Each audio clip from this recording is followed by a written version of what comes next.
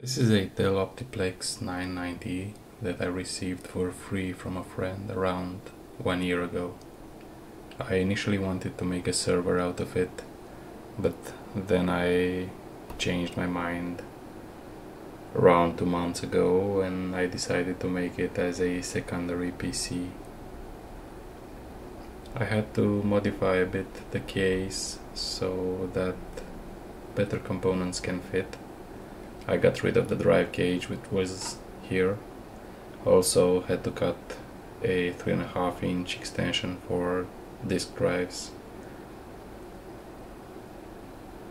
I modified the case by cutting it with a Dremel here so that the video card PCB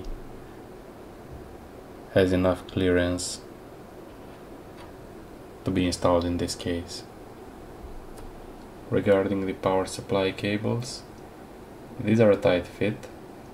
There is only like 3-4 millimeters between the cables and the case when it's fully closed.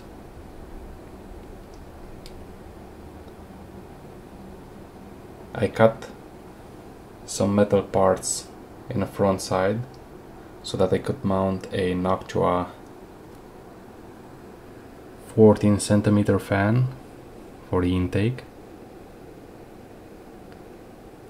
Then I replaced the original heatsink and fan with a Noctua part.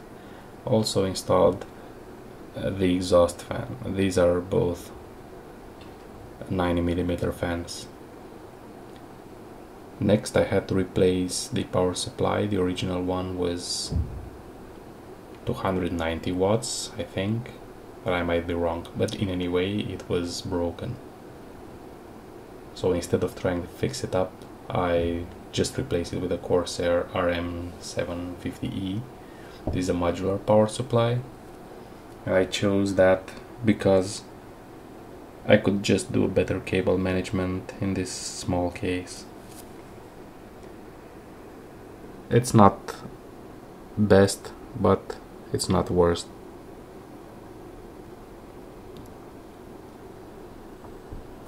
I installed a GTX 1070 card from MSI. This one is the SupremeX variant with 8 GB of RAM. I've been having it in my spare parts drawer for around 2 years. This was my main card on my former workstation, which was replaced with something better in the meantime. Also upgraded the RAM to 32 GB. While here, I replaced all electrolytic capacitors with OSCON parts. These are all SEPC or SAPF solid polymer capacitors. Replaced all of them by the power conversion circuitry. Also by the CPU, by the RAM. There are a couple under the fan. Also replaced the ones next to the card slots. This should give me some peace of mind, and given the fact that this machine will mostly be powered on, either playing music in the background or doing office work like writing in Word or using Excel, this gives some peace of mind. It's an old main board after all, like 10 years or more. The CPU is an i7-2600, which I think is quite adequate for this video card. I had to make an adaptation on the front side.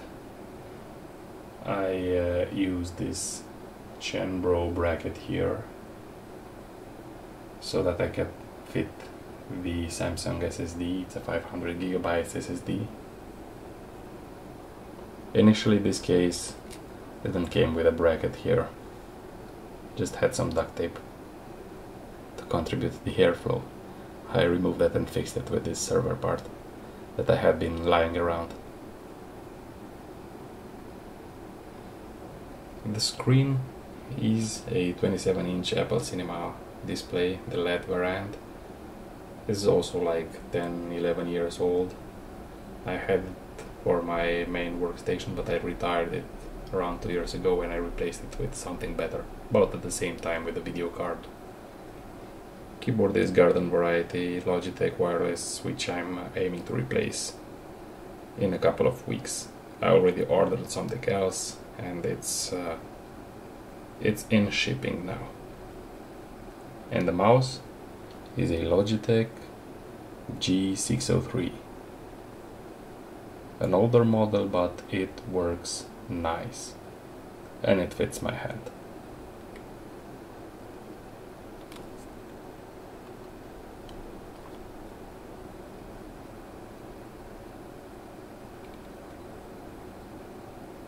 From time to time I also play games on this. My favorite is Stalker Shadow of Chernobyl. It's an older game, but it's one of my favorites. I've been playing it for the past 16 years or maybe more. Basically from the day this was released.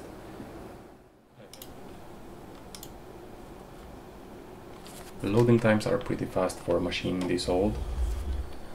But in any way, Stalker appeared a couple of years before this i7 and a couple of years more before this graphic card. I'm playing it at 2560 by 1440, all details on maximum, bar the anti-aliasing, which I don't see any reason to use on a 27-inch screen running on native resolution.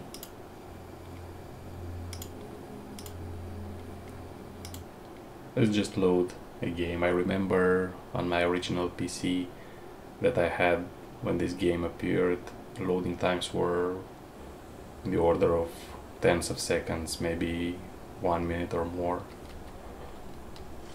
But now, with an SSD and so much RAM and higher power CPU, loading times are basically instantaneous. And the image quality is very good. FPS is very good. When I first played this game, I was lucky if I reached somewhere between 15 to 20 FPS. But now I guess it's somewhere in the hundreds.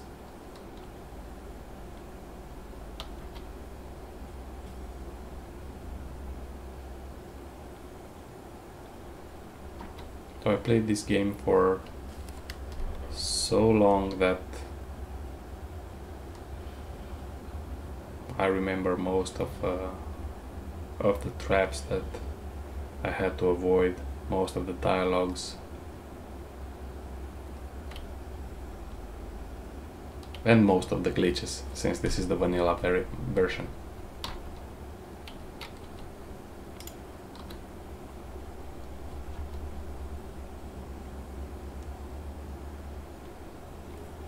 So yeah, I think this is a very good machine in 2024, not only for office use but also for playing older games. I think that this might even run Metro Exodus, but then the FPS would be around 15 to 20 with this graphics card. Otherwise, games from the late 2000s are totally playable. And you could use this for watching videos, also playing music, doing office work. These machines are very cheap these days. A lot of companies getting rid of them. You can find them on eBay or on our local flea market for cheap, dirt cheap, like anywhere from $20 to $100 depending on the configuration. if you have some spare hardware that is still usable, like this graphics card, then you could build a decent machine for cheap. Anyway, if you happen to receive the machine for free, like I did, then it's even better. I know the power supply costs like 4 times the price of the entire machine.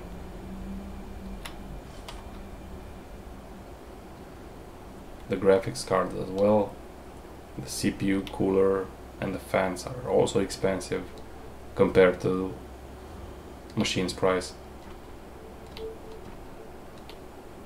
But I think overall you're still cheaper than buying an already built PC. Yeah, I forgot about this. This ambush. Bloodsuckers. There's one more. Come on.